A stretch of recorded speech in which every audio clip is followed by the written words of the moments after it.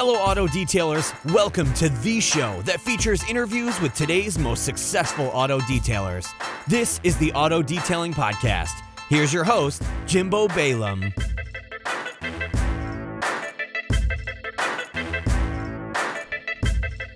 Hey, what's up, everyone? Welcome to this episode of the Auto Detailing Podcast. This is a super special episode, and I was actually planning on holding this one until episode 400, but I just am too impatient, and so I'm not going to do that. So this episode is brought to you by House Call Pro. It's a CRM for detailers that perfectly integrates with the Detailer Inner Circle and the things that we offer in there. So if you're not a part of the Detailer Inner Circle, I definitely highly suggest you check that out at detailerinnercircle.com. And then after you do that, check out housecallpro.com/ADP. That's where you're going to get a free demo to see services totally like, and then you're going to get your first month for only $19, which is less than half the price if you decide to sign up. Anyway, so this week's episode, I had the ultimate privilege, once in a lifetime privilege, to fly up to Tacoma, Washington, and not only check out the incredibly detail-oriented, incredible facility, headquarters, flagship store of the brand Griots Garage, but Nick Griot, was nice enough to not only give me the tour, facilitate the tour for me, kind of give me the history on Griots, but also we got to sit in his office and conduct this interview of which you're going to hear now. I want to give a special thanks to Nick himself and also Richard Griot. We had I was there for about a total of 3 hours, actually 3.5 hours. And during the course of that, I met one of the other Griots boys. I don't remember his name, so I apologize for that. But had a really candid, open, raw, honest conversation with Nick, and then also Richard at the same time, right there in the kind of back room where they have a lot of their cars. And so I'm just really, really grateful for the opportunity and for the hospitality. I would highly recommend, if you guys are ever in the Seattle, Tacoma, Washington area, or it would honestly be worth a standalone trip to go out there. I can't guarantee that you're going to see Nick and Richard, but that was definitely a special treat for me. So I hope you guys enjoy this episode of the Auto Detailing Podcast. And again, thank you to Nick and Richard and the Griot family for the hospitality that they showed me. Hope you guys really enjoy this one. And enjoy. Welcome to the Auto Detailing Podcast. We're in Tacoma, Washington at Griot's Garage World Headquarters. Yes, sir. Right? And flagship store. Yep. We're sitting down with Nick Griot. Are you the middle son?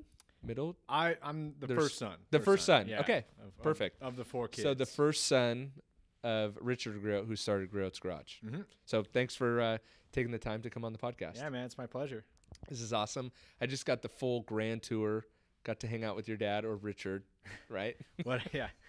We discussed that dynamic, but yeah, it was awesome for you to be able to meet him and see his space and what he does. And again, he's still in the building. Yeah, that's awesome. And we joked around a little bit about him becoming senile or not, or whatever, right? Or does he need glasses? Does he not? And Well, the whole discussion of his eyes, we get these financial reviews, and it's a little bit smaller print, and I'll kind of walk into his office and say, "Hey, are you up on this?" And he's got a magnifying glass out, so he may not need glasses. He needs glasses. He's in denial, but he can still. Again, he's right on about like assessing a paint surface or anything like that. Nothing passes him. Got it. He will tear a car apart. And for those that haven't had the opportunity to come up here, this is a full-blown operation, restoration shop. You guys are expanding to a whole nother building, but take us back to the very beginning. That's where I always like to start. Like, what is, and I'm glad we're having you on, and like, what is your first memory of Griot's Garage, or this company that your parents had going on? Yeah. All right. Well, I guess it started before. I start from the genesis? I was just thinking, I guess it starts because it's always been Griot's Garage, even before it was Griot's Garage. Yes. In air quotes, right? Yeah. And I mean, really, it starts with my dad. I mean, you heard him talk. Yeah. He's dyed in the wool car guy. He was working on Jeeps and his sister and his Jeep in their garage in LA.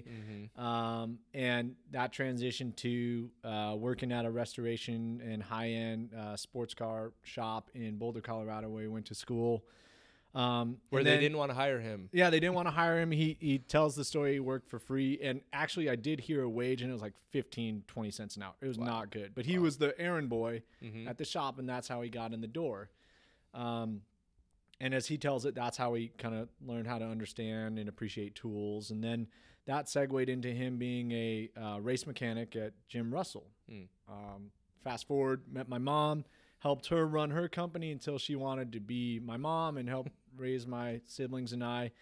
And he had a kind of come to Jesus moment with his dad, and his dad, encouraged him to start a company based upon his passion for cars.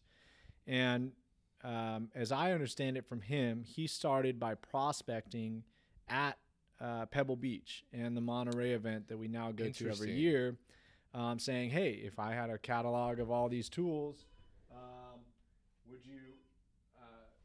would you buy them? And he didn't have a catalog at the time. He just created it after that, interest started. So, and at the time it was very garage oriented. Okay. He was providing solutions based upon what he thought was the best way to organize your garage, the best tools, the best available chemicals at the time. And, like he said to you, he had a window cleaner formula that then started a bunch of different formulas. And here we are nearly 30 years later, and we have all the manufacturing in-house and almost 100, unique and wholly owned chemical formulations in our brand. Did it start, because I remember the glass cleaning story, did it start with chemicals then, or did it start with tools? So it was a both. Oh, both at the same time. So part of it literally was like, I'm looking at that catalog over your right shoulder, like it started literally with a catalog. Yeah. Got it. Yeah. So, and that was my grandpa's advice to him, was that was how to not be geographically dependent. You had access to the entire U.S. market. And this is, again, 1990, before the internet. And obviously we live in a totally different world, but we still send out a catalog.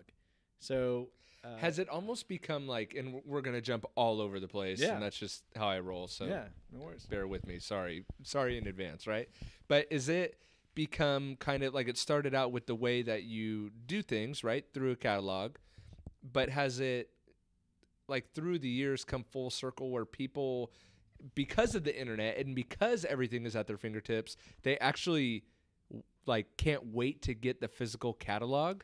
Yeah. Like, has it come full circle where people want it? Yes. And honestly, like, you go and you spend any time like managing our social media accounts, it's amazing how many people discover us through that, then find out we're a catalog, then request it, and they're like, oh my gosh, I did not realize the breadth and depth of your offering. Right. And again, it's a 70-page catalog. It's got over, almost 1,000 products in there. So, it's not just the chemicals. It's everything, you touch your car with. It's the orbitals, the pads, the towels. Yep. Still have a lot of organizational stuff in there, but that's kind of ebbed and flowed over the years.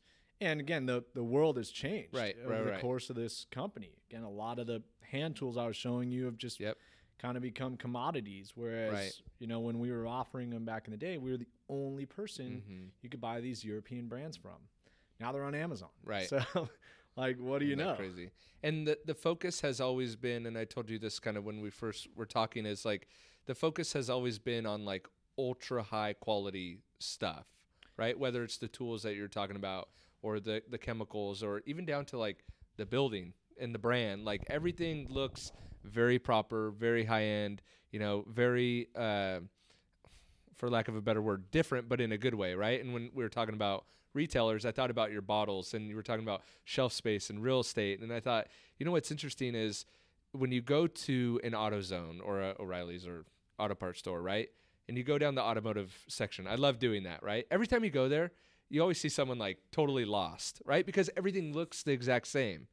But when you see the Griots bottles, they're different, right? And so it's like everything, and even talking with your dad, everything seems like it's been so thought out, but quality has always been at the forefront of all those thoughts. Yeah, and I think that as my dad explains it, he started selling to his father's generation, and now we're selling to his generation, and we're thinking about one purchase, but a customer for life.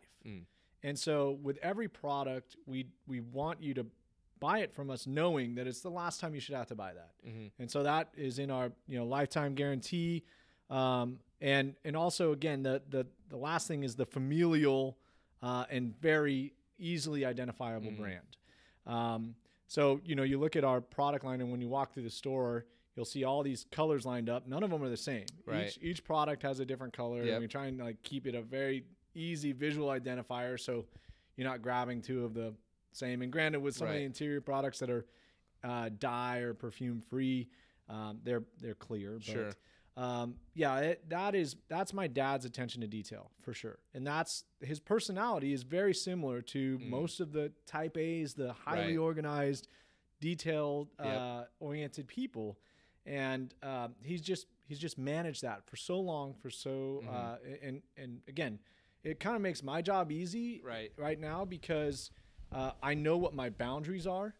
But also it makes it really maddening because when you're trying to get the right red. Yeah, the reds that's the one thing we discuss. And you go through the building, things are painted, things are powder coated, but we're sitting in red chairs. Right. Like everything is correct. And like he said, when we were renovating this thing, it was an 8-month project. It was balls to the wall. He was here every day. Yep.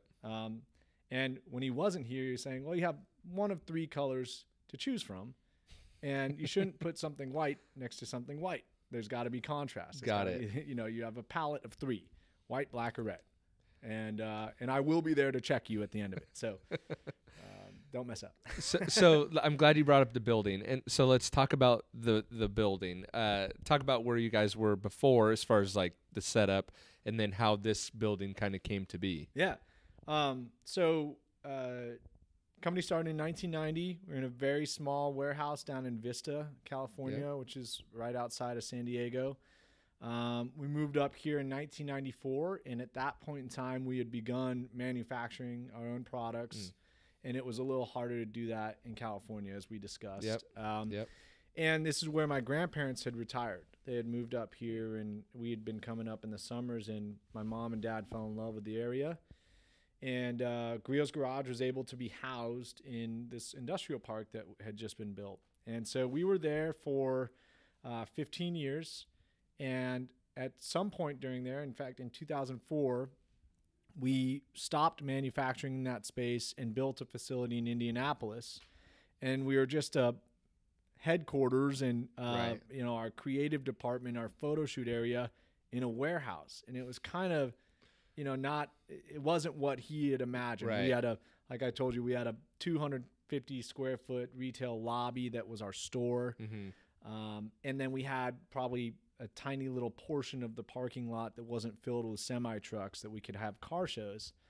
And that had become a huge part of our business, was partnering with car clubs and hosting events. And so 2008 comes along. We're in a growing position. Our facility in Indy is doing well, and we have the opportunity to buy a facility in foreclosure. And that facility is the one we're sitting in right now, which I told you in the 50s was a quarantine hospital for GIs that were coming back from World War II with some unsavory illnesses.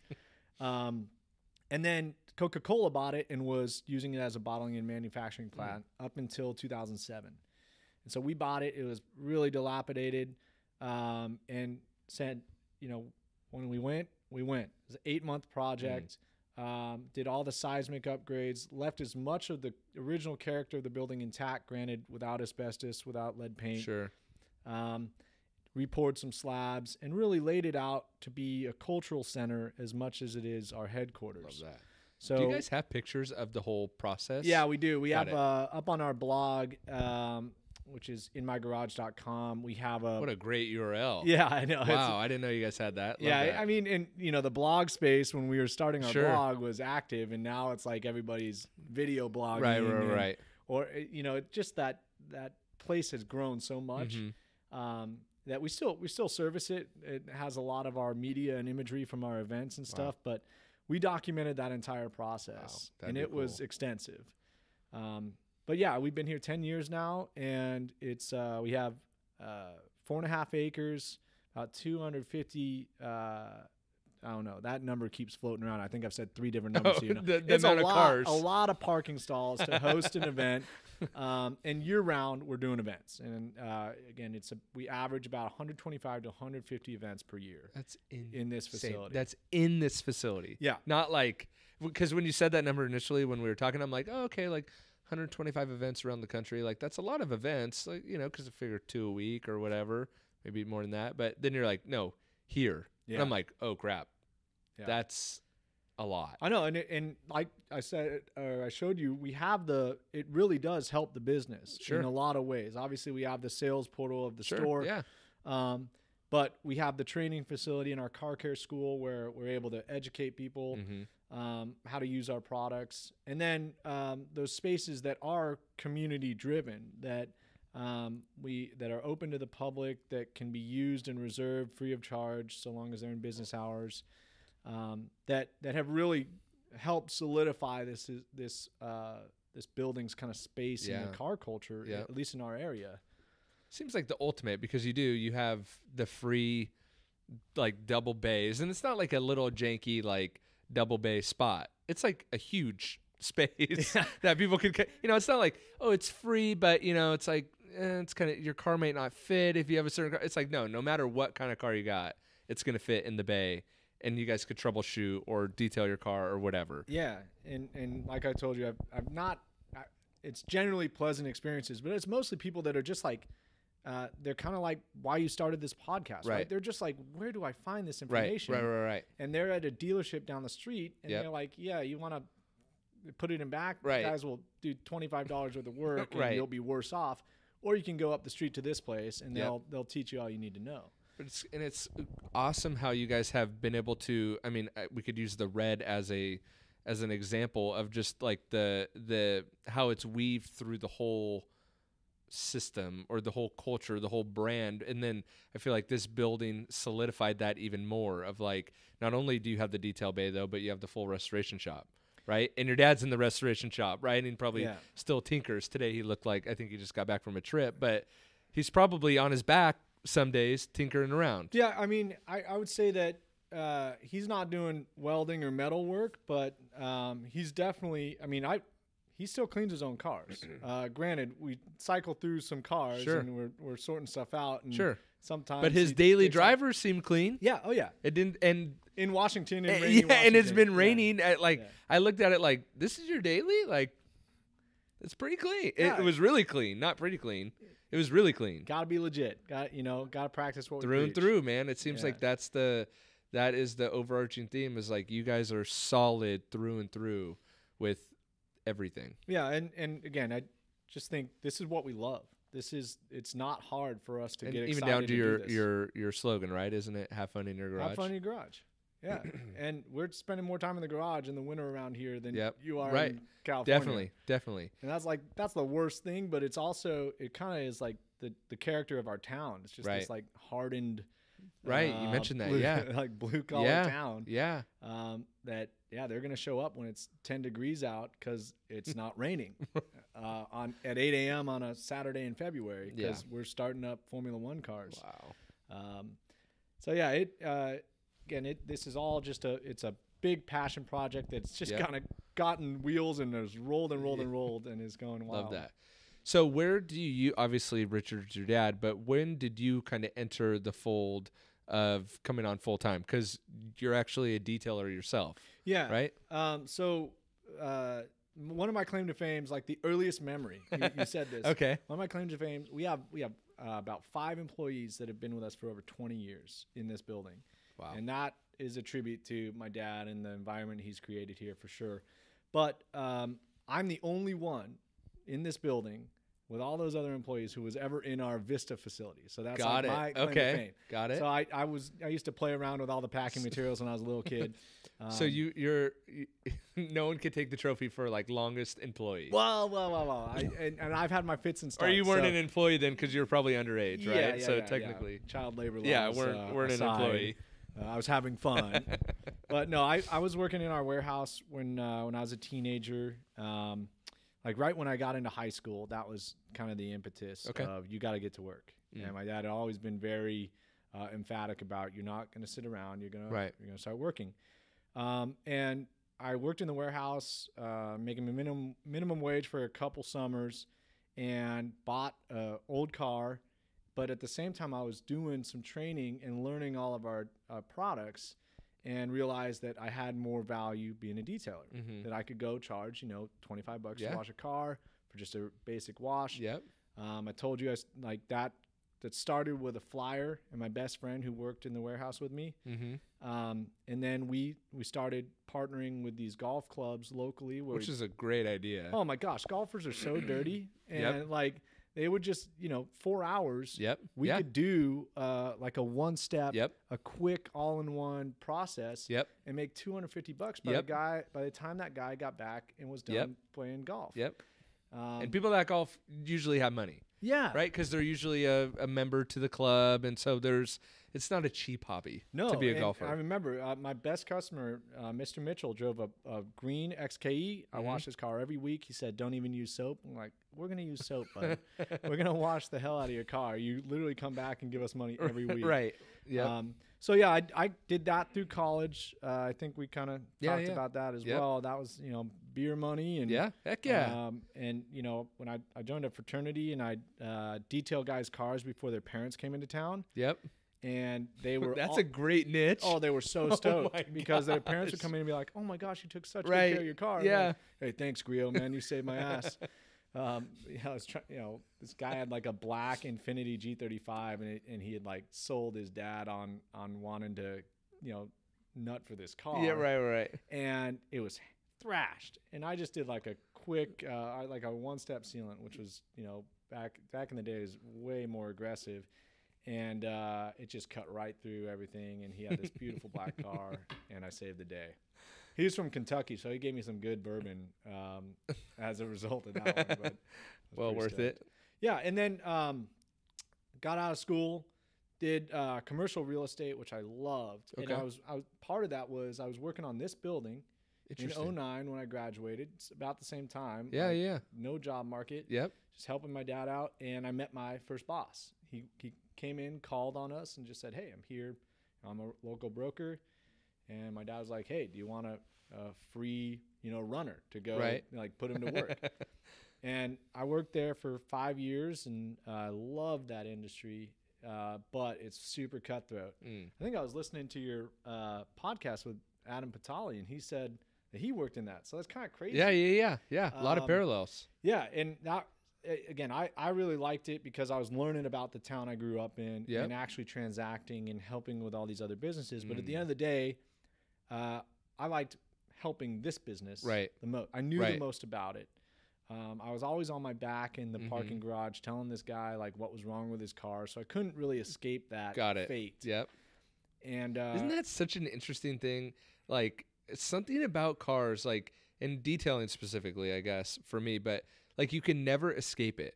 And as far as I've tried to quit detailing like so many times, and every time I try to quit, I only get like entrenched more. Like even starting this podcast, like it kind of came out of a time where I wanted to start a podcast, but it was like a detailing podcast was the furthest thing from my mind. I wanted to start a podcast to get out of detailing, and then I end up starting a podcast about detailing. But it's fun, right? Yeah. Again, I just this was like even mechanical stuff. I remember. Just like being on the back under this Land Cruiser, like in a suit that I bought. Like, man, I don't want to be like on the ground here. Right. Of course I will. Like, I love this, but man, I gotta go back in the office after this. Right. So, 2014, I came into my dad's office and said, "Look, I need to work for you again." And Said, okay. And so what was it? And if it's personal, you don't have to answer, but what was it about? Why did you want to come work for him? Well, were you just tired of the cutthroatness of the real estate industry? Again, the last job I worked on at CBRE, which was the business I was at, again, I have nothing bad to say about that, but it was at the time when we were looking for more opportunities to build more stores around the country. And I was also leasing a portion of our warehouse space that we weren't utilizing at the time back in Indianapolis. So I was working on 2 Griots garage projects. Got it. And when you're in commercial real estate, you have to go and learn somebody's business and then go act on their behalf. And they trust you to do what's best for them. And I didn't have that, kind of hesitation when I was working on behalf of Griots Garage, because I knew exactly what they needed. Like, hey, you need 2 bays, we need this many parking stalls. Like, there's no questions asked. And that's when it really was like, I love this business. This is what I want to do. I want to help, instead of learning 5 businesses and how I can help each one of them, each one with its own level of risk that I'm doing something wrong for that company. That gets exhausting too. Yeah. And I can put all my energy into this one. And so, I came from this like desk job where I'm wearing a suit and tie every day and come into my dad's office and say, hey, I'm going to work for you. And it was like a really emotional moment for both of us, because he had pushed us away saying, like, I don't want you to come here unless it's what you love. And so for him to realize that I did love his business was a big moment for him. But he said, well, we need a national events presence. So can you drive a truck? Like, well, I can learn. Right. And so literally that was in February. By June, we had a trailer set up that we were driving on our way to Loveland, Colorado to a Good Guys show for our first out-of-state car show. And you were driving the truck? I was driving the truck. Whoa. And with my buddy Jason, who is one of our longest tenured employees, 23 years. Whoa. So we were just doing it. Yep. And we went the whole year and realized, like, oh my gosh, we have all these formalities that we've got to do. So we went and got our Class A CDL. So I was learning how to drive 53 footers with 13 speeds, and I learned how to drive truck. Wow. And trailer, actually. That's like one thing they teach you. Like, you're not driving truck, you're driving trailer. So I was a Class A truck driver for 3 years, spreading the word of Griots Garage across the country. And it was absolutely like the hardest job I'd ever had. I was going to say, I know you wouldn't use the word miserable, but I was miserable. I was miserable for some moments, for sure. Yeah, because that's a grind. Yeah, I mean, and again, from this very clean, like, you clock in at this time, you clock out at this time, to like, you got to get to this place. Yep. And it's hot and sweaty. Yep. And my brother keeps calling me. That's like one of the things about working with your family. Like, he's like, "What's for lunch?" Yeah, you've always got time for me, right, man? Like, so yeah, that was a great way to meet our customers, see the country, and really now it's become a huge part of our business. Got it. Outside of what we do here, we recently bought like a huge truck and trailer, and we had to hire a professional truck driver because the business just grew, and with all the compliance, when we were doing it, we'd get to a show 2 days before it started, take our break, and then work the weekend, take our break. Right. You're very strictly regulated with regards to how long you can work, but we were just paying for hotels while we were sitting, like in Arkansas somewhere. Right. And while my wife is back in Washington, being like, "Hey, come on, how long are you gonna be there? Do you love me?" Like,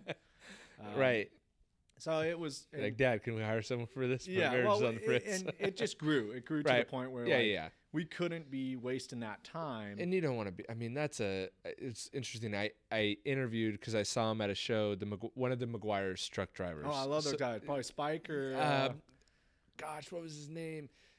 I know all of them. Yes, I honestly he owns a pizza shop in Oklahoma too. All right. Right? And I forget, he does he does mainly like the West Coast stuff. I forget his name off the top of my head, but anyway, talking with him, I had him on the podcast because I thought it'd be the coolest story on the face of the earth, right? Like, well, second coolest. This story is pretty cool. Sorry, but it's a grind. You get there, you have to set up, then you work the show, then you got to tear down, and then you got to go to the next place. And I think I met him in L.A., and he had to be in Chicago in like 3 days. And he's like, well, then we got to wash the rig before we get there. So we actually have to get there in like 2.5 days because we got to wash it before. It's like, dude, that's brutal. We're in appearance chemicals. You can't show up to a car show and try and sell your wax with a bad looking rig. It's brutal. Yeah. That's a brutal gig. No, it is. And again, it's kind of funny that you mentioned those guys because that's how, again, you get to see the country, you get to meet your customer. But it is a circuit, right? Mm-hmm. And you'll go to shows and be like, hey, there's our competitive set, like right there, right across the aisle. And you can't dislike that guy because he's doing the same job as you. And so you go up and you get to know him. And, the car culture, there's not that like abrasion in general. There's really not. I always say it's like, because people always say, yeah, but what about all the crap on Facebook that you see? And I always tell people, it's like, you can almost tell who's not really entrenched in the industry because they act abrasive. Yeah. Right? The guys that are like the internal people that run the circuit, that like see each other a lot, they're all cool with each other. Yeah. Like there's really I've never come against much resistance or heard any beef between people. When I was with Adam Patali, he had nothing but great things to say about your dad. Yeah. And like the internal people that I like to say, and maybe it's an oversimplification, but like the people that really run the industry, are all extremely cool with each other. At least they put on that face, but it seems genuine. Well, no, and again, if you run into them enough, you're gonna find out. Yeah. And honestly, I found a lot less that are that way. Yeah. They're the exception. Right. And the biggest thing that I always try and keep in mind is, again, we sell something that people want, not that they need. Right. Yep. Professional detailers, obviously, you need some stuff to complete your job. But when I'm selling to somebody that's owns his 70 Firebird and loves it and has had it since he was 15, he doesn't really need any car wax or wash. Granted, it will help him maintain his car and keep it nice and he can be proud of it. But we're not selling medicine. Right. He's not going to die if he doesn't buy your wax. Yeah. At the end of the day, this is a discretionary industry that we're in. And so if you can't keep that in mind, and if you're too hoity-toity for that, man, you're not going to last. So, and again, that just permeates throughout the car culture. I think the only guys that are exceptions to that are like race car drivers that are like, they're just so driven and they're winners and they they hate each other. Their egos came out a little bit, maybe. Yeah. So from where has your position here then kind of evolved into, from driving the truck to bring us to present day? What are you doing? Yeah. So I still make a point to go to events, but it's about 5 to 6, and that includes SEMA, which is a big week-long slog. But I work. Yeah, I feel so bad for everyone working a booth at SEMA. I don't like SEMA. I don't think anyone does that works a booth. I love the show. It's very important. Yep. But I don't like working it because we stay in our booth the whole time. I don't get to 100%. See the cars. I see photos just like everybody else. And I'm there for a week. Yep. And I don't see a single. Yep. I mean, outside the cars that are like in my path to my booth and back, or in between the bathroom and my booth. Like that's about it. Right. So, that seeing all those cars that people just put so much work into, that's kind of lost. But my day-to-day is in product development. So I work with 3 other guys that we all have different specialties, but we all kind of put the final stamp on a product that comes to market. And I work in hard goods in particular. So all of our creepers and cabinets and shelving and the hand tools, like I showed you the USAG tools. That was like my biggest project, and that has allowed me to travel the world and source stuff. So cool. It's it's an awesome job, and again, I love coming to work every day. Like it's so much fun. Yep. So sorry to interrupt you, but the 3 guys that you talked about in product development, you talked about kind of the hard goods guy. Obviously, you see the chemicals as well. Yeah. But is that those three people, that group, are they in charge of hard goods and liquids and all that development? When I say that, I don't mean to say is it only three people in charge of products, but like, is it that tight knit of a group of like everything kind of gets passed through this? You guys? Well, product development touches, and I don't know that there's anybody that would say this. If you sell products, it is going to touch all your departments at some point. Right. So there are tons of factors that go into bringing a product to market. But in terms of the testing, the ideation, that definitely starts with a core group. Got it. I spoke to our chemists and what they do with regards to just the varied roles of quality control, formulation, compliance, all of those very important things. So we're not an enormous company, so we all wear a lot of hats. But at the end of the day, the four guys that make up product development have a lot of market like knowledge. We have a lot of detailing experience. And so, and we know who we're working for. Right. So we really have to kind of keep ourselves to that standard.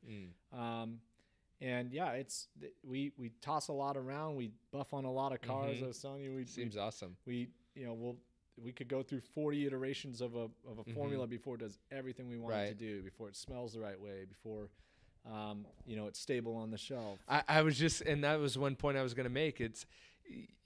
We talked about like the different, like how the Griots bottle kind of stands out on the shelf, right? And it's easy to take that for granted, right? Like, oh, it's just a clear bottle and the color's cool, right? Like the detail spray is blue. It looks really nice and smells great.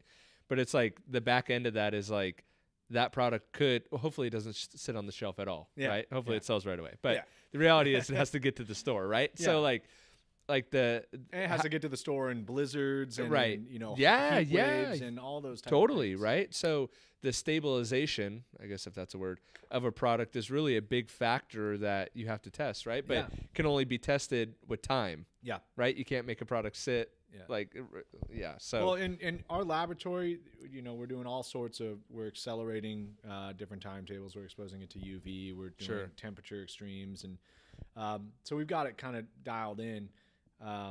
But yeah, it takes time. Yeah. And we don't want to put anything out there that isn't the very best. That we all feel confident in, that meets all the goals that we're trying to do. Doesn't mean we're perfect. Right. But, but we try to be. But you make it right when exactly. And I think it's kind of like, well, I won't go there. I was going to say it's kind of like, society as a whole. Some people have like this doom and gloom outlook, but it's really how you handle it or how you view it, right? It's like a product could fail, right? And that could be a factor. It could be one bottle of a batch that failed, right? But it's not so much. I think people in general are very forgiving, right? And it's really how the company handles it when something bad does happen, right? It sounds like you guys are more than willing to. Well, and that that again starts with my dad. He will pick up the phone, and we have a customer service center, and you get somebody that is irate. Guess who we escalate that to? It's Richard. And his favorite line is, what is it going to take to make you happy? What can I do for you? Do you want your money back? Is there do I have to kiss your feet? Maybe a little extreme, but generally it's somebody's depends just how much they upset bought. that of some they, and honestly a lot of times people may have skipped a step for detailing. It's like who reads so the many back variables. of the bottle? But no one. Yeah. We smell it before we read it. Yeah. So, we deal with a lot of that, but really we want customers for life, and it's super easy to de-escalate it by just being genuine. Just right. Hey, I don't feel like I misrepresented that, but you had an inferior experience. Let me make it right. And that's powerful. And again, when it's coming from the top, it's everybody understands that. And we definitely have a tendency to retain people. It's amazing. The social media aspect, everybody gets a review, right? I mean, people can just blast out a post saying, this product sucks. Guess what? A quick response saying, hey, would you like a refund? Right. You'll refund it? Right. My machine is making a weird noise. Send it back. We'll send you a new one. Like that that's pretty That's important. Huge. Yep. Especially when somebody depends on that machine to be reliable for them. I mean, that happens. Electric motors fail. That's how it goes, right? Yeah. Just like with cars. Yeah. Stuff fails. Stuff breaks. Yep. And you can make it right. Yep. So then kind of looking forward, right? So we've gone like where it started, where you're at, kind of looking forward. And part of the reason why I wanted to have you on the show was I knew you did product development, right? I wasn't sure that it was hard goods, but I figure you see everything that comes through, right? So product development is super fun for me. So what do you, without saying too much, and I know your dad alluded to some things that I won't repeat because I don't know how public you want that. He spills the beans. He was the first person to tell everybody in the building that my wife was pregnant. It's like, that's my news, dude. You're like, Dad, shut up. Yeah. But so you don't have to go there if you don't want to, but what are kind of some things that Griots is maybe not even looking at, but what do you see Griots kind of doing in the future? Is it going globally? Is it, what is it? Yeah. Well, I definitely think that we have international aspirations for sure. That'll definitely be something that's part of our future. I think we are a patient company, so we're going to do things on our own schedule and and when we are ready. And one question we get a ton is about ceramic products. I was just going to say, and that makes sense that you're a patient company, though, because I was going to say you guys haven't really entered into the ceramic realm at all. Yeah, and that really comes down to the manufacturing aspect. Got it. We want to be able to make it ourselves, and that is a very specific product with very specific equipment needed for it. Interesting. And right now we're looking at a marketplace that is flush with options. Right. I mean, like SEMA last year, there's 10 more coating companies that weren't there the year before. Like, hey, how'd you get here? Like, and they're saying like they've been in business for X amount of years. Like, oh gosh, I don't know. Right. So, and that's not to disparage. There's some really great products out there, but we want to be in control of that, just like we are with our other liquids. So, we're working on that, and I think once we are ready to bring something to market, it's going to be very exceptional. Think it'll be by SEMA this year? I can't make any promises, but it's on our radar. Got it. And we are actively working on it. And then just as with anything else, we have some special chemicals. We have some special tools that we're working on developing, and you know, the mantra that guides us is strive for perfection in everything. Yeah. Very evident, by the way. That's a great mantra. Yeah. It's a very evident mantra, I should say. Yeah. And take the best that exists and make it better is another aspect of that quote. Okay. And so, you know, we're in a position where we have a lot of equity and a lot of credibility in a lot of our product lines, but that doesn't mean that we're complacent. Right. And so we're going to be, like Richard said, this will be an exciting year for us. For sure. Yeah. We've got some fun stuff coming out. All right, I'm calling it. Griots is going to release a ceramic at SEMA. Just kidding. Right. And Time that's based on no information. Yeah. And I won't give you that certainty, but I mean that product type has really taken a hold, and from your background, I mean, I think the most important contribution is that has made professional detailing a very lucrative job. Extremely lucrative. And it's kind of an interesting dynamic coming in with the consumer versions of quote unquote ceramics, right? And time will tell what that does to that very lucrative professional market, right? Because now we have the marketing spin on everything, right? Which I don't fault any of the brands for doing it, right? Because they're trying to move. I have two opinions on that. One, I think it's actually going to help the professional, right? Because it's bringing those terms like SiO2 and ceramic to the consumer market, similar to like the clay bar. Yeah. Right? Yeah. No consumer really knows what the clay bar does. Maybe not none, but a lot of them think it removes scratches. Yeah. Right? But they know they need it or want it, or there's something about the clay bar that consumers want, right? They can go down to any auto parts store and they could buy a clay bar kit. Yeah. Right? Yeah. But I get a lot of customers that call me wanting a clay bar service.